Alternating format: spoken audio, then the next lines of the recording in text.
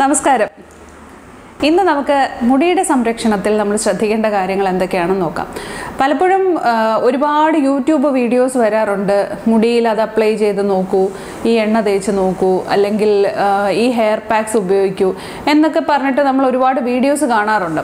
അപ്പോൾ അത്തരത്തിൽ അങ്ങനെ ഉപയോഗിക്കുന്നതിൻ്റെ ഒരുപാട് കാര്യങ്ങളെക്കുറിച്ചൊക്കെ അല്ലെങ്കിൽ ഹെയർ കെയർ ടിപ്സിനെ കുറിച്ചൊക്കെ നിങ്ങൾക്ക് ഒരുപക്ഷെ അറിയായിരിക്കും. പക്ഷെ നമ്മൾ ദൈനംദിന ജീവിതത്തിൽ അറിഞ്ഞോ അറിയാതെയോ ചെയ്യുന്ന പല കാര്യങ്ങളും നമുക്ക് ഗുണത്തിനേക്കാൾ ഏറെ ദോഷം ചെയ്യുന്ന പല സന്ദർഭങ്ങളും ഉണ്ടാവാറുണ്ട്. അപ്പോൾ അങ്ങനെ നമ്മൾ മുടിയുടെ സംരക്ഷണത്തിൽ ശ്രദ്ധിക്കേണ്ട കാര്യങ്ങളെക്കുറിച്ച് ഇന്ന് നമുക്കൊന്ന് അറിയാം. ആദ്യം തന്നെ ഒരുപാട് പേര് ചോദിക്കുന്ന ഒരു ചോദ്യമാണ്, എല്ലാ ദിവസവും തല കുളിക്കാൻ കുഴപ്പമുണ്ടോ, തല കുളിച്ചാൽ എന്തെങ്കിലും കുഴപ്പമുണ്ടോ? ഇപ്പോൾ ഏതൊക്കെയോ ബ്യൂട്ടി തെറാപ്പിസ്റ്റുകൾ അങ്ങനെ എല്ലാ ദിവസവും തല കുളിച്ച് കഴിഞ്ഞാൽ മുടിയെല്ലാം പൊഴിഞ്ഞു പോവും, നിങ്ങൾ വെറുതെ എല്ലാ ദിവസവും തല കുളിക്കേണ്ട കാര്യമില്ല എന്നൊക്കെ പറഞ്ഞതായിട്ട് നമ്മൾ കേട്ടിട്ടുണ്ട്.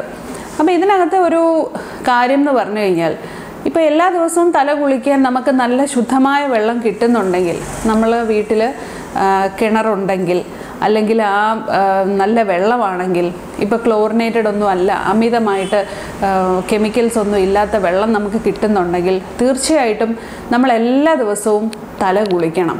കാരണം നമ്മുടെ കേരളത്തിലെ ക്ലൈമറ്റ് നമുക്കറിയാം, വളരെ ഹ്യൂമിഡിറ്റി ഉള്ള ക്ലൈമറ്റാണ്, നന്നായിട്ട് വിയർക്കുകയും ചെയ്യും.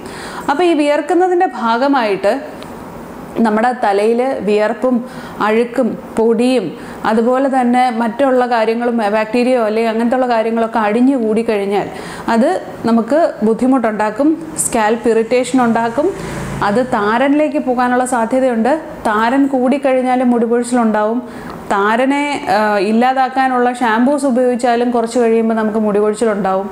അങ്ങനെ നമ്മൾ ഗുണമാണ് എന്ന് വിചാരിക്കുന്നത് ഒരു പക്ഷേ ദോഷത്തിലേക്ക് നയിക്കാം. തല കുളിക്കാതിരിക്കണം. എപ്പോഴാണ്? നമ്മളിപ്പോൾ കേരളത്തിലല്ല നമ്മുടെ താമസമെന്നിരിക്കട്ടെ, അല്ലെങ്കിൽ നിരന്തരം നമ്മൾ യാത്ര ചെയ്യുന്ന ഒരാളാണെന്നിരിക്കട്ടെ. ഇപ്പം ചിലരൊക്കെയാണെങ്കിൽ ഇപ്പോൾ ഇന്നിവിടെ ആണെങ്കിൽ നാളെ തിരുവനന്തപുരത്താണെങ്കിൽ നാളെ വേറെ എവിടെയെങ്കിലും കോഴിക്കോടോ എറണാകുളമോ അങ്ങനെയൊക്കെ ആയിരിക്കും. അല്ലെങ്കിൽ ഹോട്ടലുകളിലെ വെള്ളം മാറി മാറി ഉപയോഗിക്കുന്നവരുണ്ട്. അപ്പോൾ ഇങ്ങനെയൊക്കെ 1-2 ദിവസത്തേക്ക് പോകുമ്പോൾ നമുക്ക് ഇടയ്ക്ക് തല കുളിക്കാതിരിക്കുന്നത് നല്ലതായിരിക്കും. അല്ല, അഥവാ തല കുളിക്കണം എന്നുണ്ടെങ്കിൽ തന്നെ നമ്മുടെ ഫിൽറ്ററിലെ വെള്ളമോ അല്ലെങ്കിൽ ഒരു ബോട്ടിലെ വെള്ളമോ അങ്ങനത്തെ എന്തെങ്കിലും തല കഴുകാൻ വേണ്ടി മാത്രം നമ്മൾ ഉപയോഗിക്കുകയാണെങ്കിൽ അത് നല്ലതാണ്. അതല്ല നമ്മൾ കേരളത്തിന് വെളിയിലാണ് അല്ല ഗൾഫ് കൺട്രീസിൽ എവിടെയെങ്കിലും ആണ്, അങ്ങനെയൊക്കെ ഉണ്ടെങ്കിൽ മാത്രം തല കുളിക്കുന്നത് നമ്മൾ എല്ലാ ദിവസവും റെക്കമെൻഡ് ചെയ്യുന്നില്ല. അതല്ലെങ്കിൽ നമ്മൾ എല്ലാ ദിവസവും തല കുളിക്കണം എന്നുള്ളത് തന്നെയാണ് റെക്കമെൻഡേഷൻ. ഇനി തല കുളിക്കുന്ന സമയത്ത് ഈ പറഞ്ഞതുപോലെ നമ്മൾ ഷവറിൻ്റെ ഉപയോഗം പരമാവധി ഒഴിവാക്കുക. കുറേ ആൾക്കാരുണ്ട് മുടി കൊഴിച്ചിലിനെ കുറിച്ച് പറയാറുണ്ട്. നല്ല ശക്തിയിൽ വെള്ളം വീണ് കഴിഞ്ഞാൽ നമുക്കറിയാം, കാലക്രമേണ അത് ഫ്രിക്ഷൻ ഉണ്ടായി കഴിഞ്ഞാൽ ആ ഹെയർ ഫോളിക്കിൾ വീക്കാവുകയും അവിടുന്ന് മുടി പൊഴിഞ്ഞു പോവുകയും ചെയ്യും. അപ്പോൾ മുടി കൊഴിച്ചിലുള്ള ഒരാളാണ് ശക്തമായ ഷവറിൽ വെള്ളം വീഴുന്നതിനകത്ത് താഴെ നിന്ന് കുളിക്കുന്നതെങ്കിൽ തീർച്ചയായിട്ടും നമ്മുടെ മുടി പൊഴിയാനുള്ള സാധ്യത ഒരുപാട് കൂടുതലാണ്. അതുകൊണ്ട് ഇപ്പോൾ പാനൽ ഷവർ, അതായത് അധികം ഫോഴ്സ് ഒന്നും ഇല്ലാതെ ചെറിയ രീതിയിൽ വെള്ളം വരുന്ന ഷവേഴ്സ് നമുക്ക് ഉപയോഗിക്കാം, ഹാൻഡ് ഷവേഴ്സ് ഉപയോഗിക്കാം.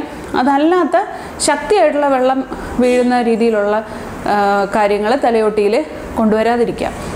ഇനി അതുപോലെ മറ്റൊരു കാര്യം എന്ന് പറഞ്ഞു കഴിഞ്ഞാൽ, ഇപ്പോൾ നമ്മൾ പറയാറുണ്ട്, ഇപ്പോൾ താരനുണ്ടെങ്കിൽ അല്ലെങ്കിൽ നിങ്ങൾ എന്തെങ്കിലും എണ്ണയൊക്കെ തേക്കുകയാണെങ്കിൽ എല്ലാ ദിവസവും ഷാമ്പു ഇടണം എന്നില്ല. പുറത്ത് പോകുന്ന ആൾക്കാരാണെങ്കിൽ പോകാത്ത ആൾക്കാരാണെങ്കിൽ ഷാമ്പു ഇടണം എന്നില്ല.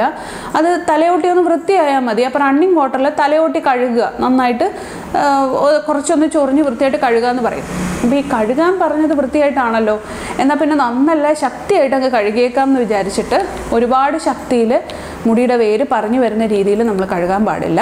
കുറച്ച് വെള്ളം തുറന്നു വിട്ട് ജസ്റ്റ് ഒരു ചെറിയൊരു മസാജിങ് കൊടുക്കുമ്പോൾ തന്നെ സ്കാൽപ്പ് നന്നായിട്ട് ക്ലീൻ ആക്കും. അതും ഈ പറഞ്ഞ പോലെ തലയോട്ടിക്കും ഒരു ക്ലെൻസിങ് ആവശ്യമാണ്, ഒരു വൃത്തിയാക്കൽ ആവശ്യമാണ്. അപ്പോൾ നമ്മൾ ഈ നല്ല മുടിയൊക്കെയുള്ള ആൾക്കാരാണെങ്കിൽ വെറുതെ തലയുടെ മുകളിൽ കൂടി വെള്ളം കോരി ഒഴിച്ചു കഴിഞ്ഞാൽ തലയോട്ടിക്കകത്തേക്ക് ആ വെള്ളം എത്തണം എന്നില്ല, അല്ലെങ്കിൽ വെള്ളം എത്തിയാൽ പോലും ഈ അഴുക്കും കാര്യങ്ങളൊന്നും പോകണം എന്നില്ല. ഞാൻ യൂഷ്വലി റെക്കമെൻഡ് ചെയ്യുന്നതെന്ന് പറഞ്ഞാൽ, പണ്ട് കാലത്ത് നമ്മൾ ഉപയോഗിച്ചിരുന്ന ഒരു രീതി, ഇപ്പോൾ കുളത്തിലൊക്കെ കുളിക്കുമ്പം പഴയ അമ്മമ്മമാർ ഇപ്പോഴും ആ ഒരു ശീലമുള്ളവരാണെങ്കിൽ ബക്കറ്റുകളിൽ വെള്ളം പിടിച്ചു വെച്ചിട്ട് തല കഴുകാൻ നേരം നമ്മൾ ആ ബക്കറ്റിലേക്ക് തല ജസ്റ്റ് മുടിയും ആ തലയോട്ടി ഒന്ന് വെച്ചിട്ട് അതിലേക്കിങ്ങനെ 2-3 പ്രാവശ്യം പിഴിഞ്ഞ് കഴുകി ഒലച്ച് കുളിക്കുന്നത് നമുക്ക് ശ്രദ്ധിക്കാം. അപ്പോൾ ആ ഒരു രീതി നമ്മൾ ഫോളോ ചെയ്ത് കഴിഞ്ഞാൽ ഒരു പരിധി വരെ നമുക്ക് ആ തലയോട്ടി ക്ലീൻ ആക്കി വയ്ക്കാൻ പറ്റും. അതുപോലെ തന്നെ മുടിയും ഈ വെള്ളത്തിൽ 2-3 വെള്ളം നമ്മൾ കഴുകി കളയുകയാണെങ്കിൽ മുടിയും നല്ല വൃത്തിയാവും. എന്നും ഷാമ്പൂ അല്ലെങ്കിൽ അങ്ങനത്തെ ഉള്ള കാര്യങ്ങളൊന്നും നമ്മൾ ഉപയോഗിക്കേണ്ടി വരത്തില്ല. അപ്പോൾ തലയോട്ടി വൃത്തിയാക്കാൻ നമുക്കിങ്ങനെ ചെയ്യാം. ഇനി തോർത്തുന്ന കാര്യത്തിൽ നമ്മൾ ശ്രദ്ധിക്കുമ്പോൾ നമ്മുടെ സാധാരണ കട്ടി കുറഞ്ഞ തോർത്താണ് എപ്പോഴും തോർത്താനായിട്ട് നല്ലത്. അപ്പോൾ ഈ തോർത്തുമ്പോൾ തന്നെ ഒരുപാട് ശക്തി ഉപയോഗിച്ച് തല തോർത്തുന്നുണ്ട്, പ്രത്യേകിച്ച് പുരുഷന്മാർ. അവർ ഈ പറഞ്ഞ പോലെ തലയോട്ടി നല്ല ശക്തിയായിട്ട് മുഴുവൻ വെള്ളവും പെട്ടെന്ന് പോകാൻ വേണ്ടിയിട്ട് തോർത്തുന്നിട്ടുണ്ട്. അതും ടവൽസ് യൂസ് ചെയ്യാറുണ്ട്. അപ്പോൾ അതിന് പകരം നമ്മുടെ സാധാരണ തോർത്ത് തന്നെയാണ് നല്ലത്. അതും ആദ്യം നമ്മൾ തലയോട്ടിയിൽ ചെറുതായിട്ട് വെള്ളം ഒപ്പിയെടുത്ത ശേഷം ചെറിയൊരു ലൈറ്റ് മസാജ് കൊടുത്ത് ഒന്ന് ഇത് ചെയ്യുക എന്നുള്ളതാണ്, തോർത്തിയെടുക്കുക എന്നുള്ളതാണ് നമ്മൾ ചെയ്യേണ്ടത്. അതുപോലെ തോർത്തിയതിന് ശേഷം ഇപ്പം നീളം മുടിയുള്ള സ്ത്രീകളൊക്കെ ആണെങ്കിൽ തലമുടി ഒത്തിരി ഇട്ട് ഇങ്ങനെ അടിക്കുകയും പെട്ടെന്ന് ചീകുകയൊന്നും ചെയ്യരുത്. നനഞ്ഞ മുടിയിൽ നമ്മൾ ഒരിക്കലും ചീകാൻ പാടില്ല. അതുപോലെ കുളിച്ചതിന് ശേഷം ഉടനെ തന്നെ മുടി ഇങ്ങനെ ആക്കി നോക്കാൻ പാടില്ല. എല്ലാവർക്കും ഉണ്ട് ഇങ്ങനെ എത്ര മുടി വരുന്നെന്ന് അറിയാൻ വേണ്ടി ഇങ്ങനെ ഒന്ന് ചിക്കി എടുത്തിട്ട് നമ്മൾ ആ മുടി കണ്ട് വിഷമിക്കാറുണ്ട്. അപ്പം മനസ്സിലാക്കേണ്ടതെന്ന് പറഞ്ഞാൽ നമ്മുടെ തലയോട്ടിയെ നമുക്കൊരു മണ്ണിനോട് ഉപമിക്കാം.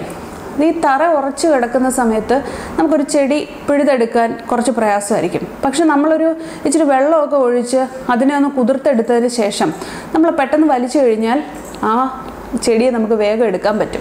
അപ്പോൾ ഇതേ സെയിം പ്രോസസ്സാണ് നമ്മുടെ തലയോട്ടിയിൽ നമ്മൾ ചെയ്യുന്നത്.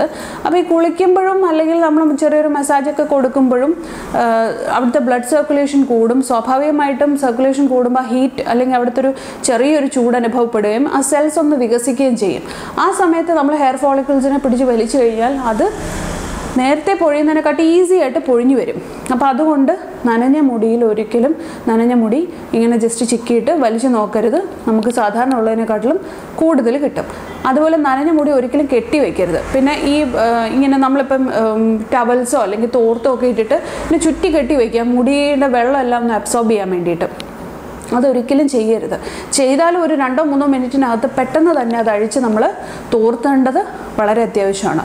ഒന്നെന്ന് പറഞ്ഞു കഴിഞ്ഞാൽ നമ്മൾ ഈ കട്ടിയായിട്ട് ഇങ്ങനെ കെട്ടി വയ്ക്കുമ്പോൾ ഈ ഫ്രണ്ടിൽ നിന്നുള്ള മുടി ബാക്കിലോട്ട് വലിക്കുകയാണ്.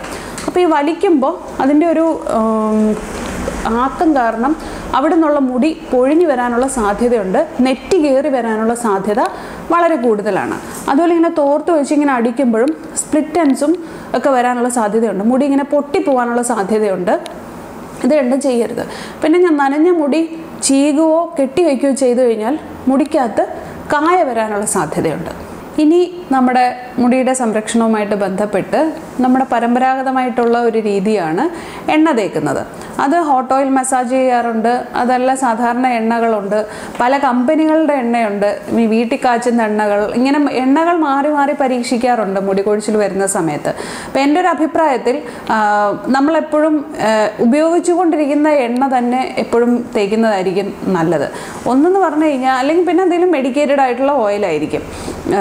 പലപ്പോഴും പറയാറുണ്ട് എണ്ണ നമുക്ക് ആവശ്യമില്ല, എണ്ണ തലയിൽ തേക്കാൻ പാടില്ല എന്നൊക്കെ ഒരു പുതിയ ഒരുപാട് ഹെയർ സ്പെഷ്യലിസ്റ്റ് എന്ന് പറഞ്ഞിട്ട് അവരൊക്കെ പറയാറുണ്ട്. പക്ഷെ എനിക്ക് അതിനകത്തോട്ട് അഭിപ്രായമില്ല. എൻ്റെ ഒരു അനുഭവത്തിൽ അല്ലെങ്കിൽ ഞാൻ കണ്ടിട്ടുള്ളിടത്തോളം തലയിൽ ശരിയായ രീതിയിൽ എണ്ണ തേക്കുന്നവർക്ക് തലമുടി വളരുന്നതായിട്ടോ അല്ലെങ്കിൽ ആ ഉള്ള മുടിയെ മെയിൻറ്റെയിൻ ചെയ്യാൻ പറ്റുന്നതായിട്ടോ കണ്ടിട്ടുണ്ട്. അപ്പോൾ എണ്ണ തേക്കുന്നതിനകത്തല്ല പ്രശ്നം, എന്ത് തേക്കുന്നു എങ്ങനെ തേക്കുന്നു എന്നുള്ളത് വളരെ പ്രധാനമാണ്. ഇപ്പോൾ കാച്ചിയ എണ്ണ തേക്കുന്നവരാണ് നമ്മൾ പണ്ട് തൊട്ടേ അങ്ങനെ വീട്ടിലൊരു ശീലമുള്ള ഒരുപാട് പേരുണ്ട്.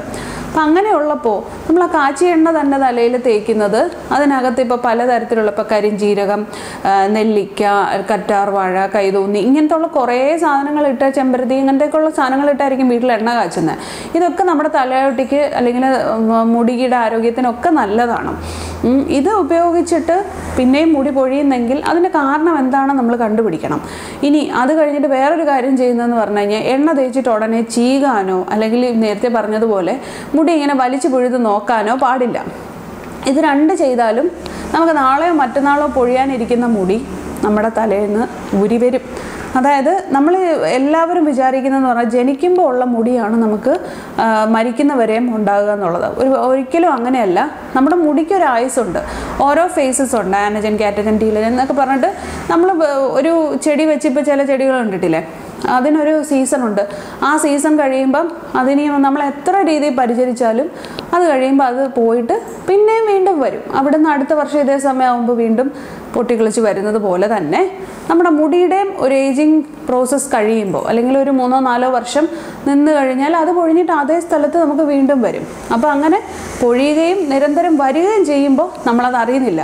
പക്ഷേ ഈ കണക്കിൽ കൂടുതൽ മുടി പൊഴിയുക, അതായത് ഇപ്പോൾ ഒരു മുടി പൊഴിച്ചിൽ എന്ന് പറയുന്നത് നമ്മളെപ്പോഴാണ്, മുടി പൊഴിച്ചിൽ എന്ന് പറയുമ്പോൾ നമ്മളെപ്പോഴും ശ്രദ്ധിക്കാനുള്ളത്, ഒരു 1-2 മാസം നിരന്തരമായിട്ട് നമുക്ക് പൊഴിയുന്നു.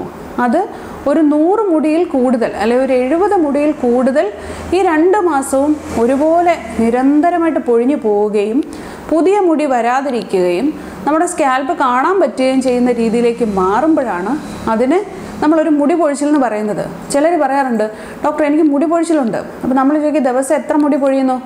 അതൊരു 10 മുടി പൊഴിയല്ലേ 12 മുടി പൊഴിയും എന്നാണ് പറയുന്നത്. അതൊന്നും ഒരിക്കലും ഒരു മുടി പൊഴിച്ചിലല്ല. നമുക്കൊരു 70 മുടിക്ക് മുകളിൽ നിരന്തരം പൊഴിയുന്നെങ്കിൽ മാത്രമേ നമുക്കതിനെ മുടി പൊഴിച്ചിൽ എന്ന് പറയാൻ പറ്റൂ. പിന്നെ ചില ആൾക്കാർ പറയാറുണ്ട്, ഒരുപാട് എണ്ണകൾ മാറി മാറി പരീക്ഷിച്ചു. പല കമ്പനികളുടെ പല ആൾക്കാർ പറയുന്നത്, ചിലർ പറയും അവിടെ ഒരു എണ്ണയുണ്ട് അങ്ങനെ ഒന്ന് ചെയ്ത് നോക്കൂ എന്നൊക്കെ പറഞ്ഞിട്ട് അതിലൊന്നും റിസൾട്ട് കിട്ടാത്ത ഒരുപാട് പേരുണ്ട്. അപ്പോൾ നമ്മൾ ശ്രദ്ധിക്കേണ്ടത് എന്താ, ഇങ്ങനത്തുള്ള എക്സ്റ്റേണൽ ആപ്ലിക്കേഷൻ കൊണ്ട് കാര്യമായി നമുക്ക് മാറ്റമൊന്നും കിട്ടത്തില്ല. നമ്മുടെ ശരീരത്തിൽ എന്തെങ്കിലും പ്രശ്നങ്ങളുണ്ടോ, നമുക്ക് ശാരീരികമായി എന്തെങ്കിലും ബുദ്ധിമുട്ടുകളുണ്ടോ, സ്ട്രെസ് ഉണ്ടോ, ഉറക്കക്കുറവുണ്ടോ, വൈറ്റമിൻ ഡെഫിഷ്യൻസീസ് ഉണ്ടോ, തൈറോയിഡ് ഉണ്ടോ, PCOD ഉണ്ടോ, അല്ലെങ്കിൽ പല ഘടകങ്ങളുടെ അഭാവം മൂലം നമുക്ക് വരാം. ഇതേതെങ്കിലും ഉണ്ടോ എന്ന് ട്രേസ് ഔട്ട് ചെയ്താലേ പറ്റൂ. അത് ഇപ്പം ജനറലി ഒരു ക്വസ്റ്റ്യൻ ചോദിച്ചിട്ടെങ്കിൽ മുടി കൊഴിച്ചിലുണ്ട് എന്ത് ചെയ്യണം എന്ന് ചോദിച്ചു കഴിഞ്ഞാൽ നമുക്കൊന്നും പറയാൻ പറ്റത്തില്ല. പക്ഷേ വീട്ടിൽ പൊടിക്കൈകളൊക്കെ ചെയ്ത് നോക്കി ഫലം ഇല്ലെങ്കിൽ അടുത്തൊരു സ്റ്റെപ്പ് ഇതാ.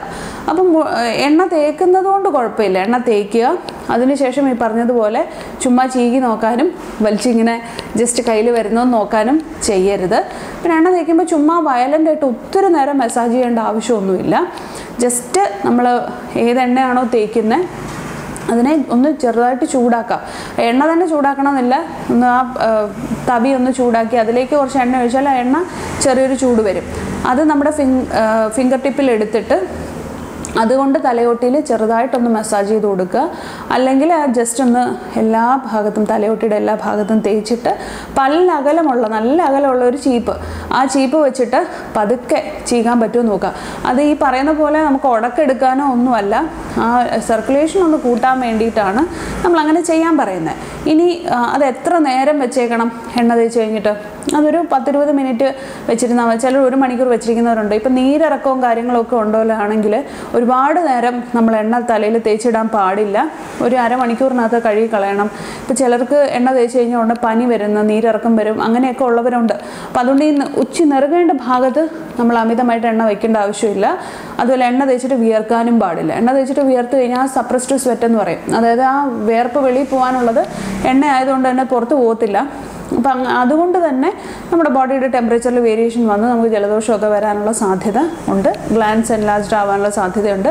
അപ്പോൾ അങ്ങനെയുള്ള കാര്യങ്ങൾ ചെയ്യാൻ പാടില്ല. ഇനി പലതരത്തിലുള്ള ഹെയർ പാക്സും ഹെയർ ട്രിക്സൊക്കെ നമ്മൾ ഫോളോ ചെയ്യാറുണ്ട്. എല്ലാവരുടെ അടുത്തും എപ്പോഴും പറയാറുണ്ട്, ഒരാൾക്ക് ചേരുന്നതായിരിക്കും ഇതിൽ അടുത്ത ആൾക്ക് ചേരുന്നത്. അപ്പം നമ്മളൊരു കാര്യം ഉപയോഗിച്ച് കഴിഞ്ഞ് നമുക്കത് സ്യൂട്ട് ആവുന്നില്ല എങ്കിൽ നമുക്കറിയാം മുടി കുറച്ചൊന്ന് പൊഴിഞ്ഞു വരികയൊക്കെ ചെയ്യും. ചില പരീക്ഷണങ്ങൾ നടത്തുമ്പോൾ വളരെ നിർദോഷമായ കാര്യങ്ങൾ ഉപയോഗിച്ച് മുടി പൊഴിഞ്ഞ ഒരുപാട് പേരെ എനിക്കറിയാം. അപ്പം ഞാൻ ഉദാഹരണം പറയുകയാണെങ്കിൽ കറ്റാർ വാഴ നിരന്തരം തേച്ചിട്ട് തല ഊട്ടി ഭയങ്കര ചൊറിച്ചിൽ, അതുപോലെ മുടി പൊഴിഞ്ഞു വരുന്നു.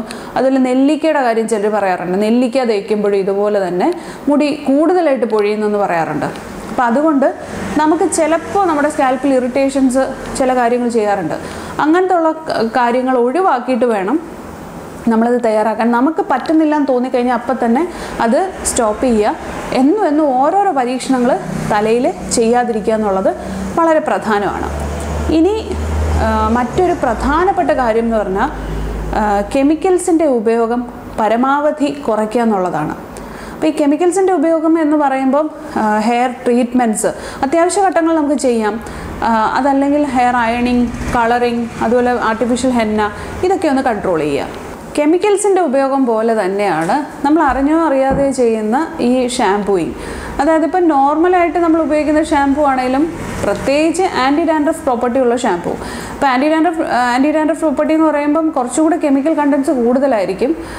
സ്കാൽപ്പ് ക്ലീൻ ആവുന്നതിൻ്റെ കൂട്ടത്തിൽ നമ്മുടെ മുടിയും പൊഴുതു വരുന്നതായിട്ടാണ് ഒരുപാട് പേര് പറയാറുള്ളത്. അപ്പോൾ അതുകൊണ്ട് തന്നെ അങ്ങനെയുള്ള ഷാംപൂവിൻ്റെ ഉപയോഗം പരമാവധി കുറയ്ക്കാനായിട്ട് നോക്കുക. അത്യാവശ്യ ഘട്ടങ്ങളിൽ നമ്മൾ ട്രീറ്റ്മെൻറ്റ്സ് എടുക്കാനായിട്ട് നോക്കുന്നതായിരിക്കും നല്ലത്.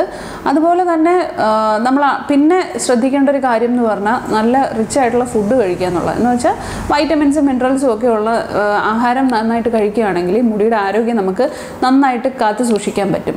പിന്നെ ഹെയർ എപ്പോഴും മോയ്സ്ചറൈസ്ഡ് ആക്കി വയ്ക്കുക. മോയ്സ്ചറൈസ്ഡ് എന്ന് പറയുമ്പം ഒരുപാട് ഷാമ്പൂ ഇട്ട് പറത്തി അയൺ ചെയ്ത് അല്ലെങ്കിൽ മുടിയുടെ ഒരു സ്വാഭാവികമായിട്ടുള്ള ഒരു എണ്ണമയമുണ്ട്. അപ്പോൾ അതിനെ കളയാതെ നാച്ചുറലി നമുക്ക് തൈര് അല്ലെങ്കിൽ അത്തരത്തിലുള്ള കാര്യങ്ങൾ, ഹോട്ട് ഓയിൽ മസാജ് ഇങ്ങനെയൊക്കെ ചെയ്യുമ്പോൾ മുടിയിലും കൂടി ചെയ്ത് കഴിഞ്ഞാൽ അല്ലെങ്കിൽ സിറംസ് കിട്ടും. അതൊക്കെ നമ്മൾ തലയോട്ടിയിലല്ല മുടിയിലും കൂടെ ഉപയോഗിക്കുകയാണെങ്കിൽ മുടി പൊട്ടിപ്പോകാതെ നമുക്ക് ശ്രദ്ധിക്കാൻ പറ്റും. കാരണം നമ്മൾ ഈ ഡ്രൈ ആയിട്ടുള്ള മുടി ജസ്റ്റ് ചീകോ അല്ലെങ്കിൽ ട്രീറ്റ്മെൻറ്റ്സ് ഒക്കെ ചെയ്ത് കഴിയുമ്പം നന്നായിട്ട് വീണ്ടും ഡ്രൈ ആയി പൊട്ടി ഈ മുടിയുടെ കനവും കുറയും. അതുപോലെ തന്നെ അതിൻ്റെ ഗ്രോത്തും കുറഞ്ഞ് മുകളിലേക്ക് കയറി പോകുന്നതായിട്ട് നമ്മൾ കണ്ടിട്ടുണ്ട്. അതുപോലെ നല്ല കട്ടിയുള്ള മുടിയായിരുന്നപ്പം നല്ല സ്ട്രെയിറ്റ് ആയിട്ട് കിടന്നു. പിന്നീട് കട്ടി കുറയുന്നതിനനുസരിച്ച് മുടി ചുരുണ്ടു പോവുകയും കെട്ടുപിണയുകയും കളറ് പോവുകയൊക്കെ ചെയ്യാറുണ്ട്. അപ്പം ഈ മുടിയുടെ തലയോട്ടി നമ്മൾ സംരക്ഷിക്കുന്ന പോലെ മുടിയുടെ അറ്റവും നമ്മൾ എവറി ഒരു 4 months അല്ലെങ്കിൽ 4 മാസം കൂടുമ്പം അതിൻ്റെ അറ്റമൊക്കെ ഒന്ന് ചെറുതായിട്ട് ട്രിം ചെയ്ത് കൊടുക്കുക. കാരണം അറ്റം ഇങ്ങനെ നീട്ടിക്കൊണ്ട് പോയി കഴിഞ്ഞാൽ ഒരിക്കലും മുടി വളരത്തൊന്നുമില്ല. അത് ഒരു അഭംഗിയുമാണ്. നമ്മൾ ആ ഹെയറിൻ്റെ സ്പ്ലിറ്റൻസ് കൂടാനുള്ള സാധ്യതയും ഉണ്ട്. അപ്പോൾ അതുകൊണ്ട് ഇടയ്ക്കൊക്കെ ഒന്ന് ട്രിം ചെയ്ത് കൊടുക്കുക. മുടിക്ക് വേണ്ട പോഷകം, മോയ്സ്ചറൈസിങ് ഒക്കെ ഒന്ന് കൊടുക്കുക. ധാരാളം വെള്ളം കുടിക്കുക. ഇപ്പോൾ ഹെയർ കെയറിൻ്റെ കാര്യത്തിൽ നമ്മളിപ്പോൾ ഈ പറഞ്ഞ കാര്യങ്ങളൊക്കെ ഒന്ന് ശ്രദ്ധിക്കുകയാണെങ്കിൽ നിങ്ങളിപ്പോൾ ചെയ്തുകൊണ്ടിരിക്കുന്ന പൊടിക്കൈകളും അല്ലെങ്കിൽ ഓയിൽ മസാജിങ് ഒക്കെ കുറച്ചും കൂടെ ഇഫക്റ്റീവായിട്ട് നമുക്കത് കിട്ടും. അതായത് മുടി നല്ല രീതിയിൽ വളരാനും മുടിയുടെ ആരോഗ്യത്തിനും ഒക്കെ ഇത് വഴിവെക്കും. അപ്പോൾ ഇതൊക്കെ ഒന്ന് ശ്രദ്ധിച്ചു നോക്കുക.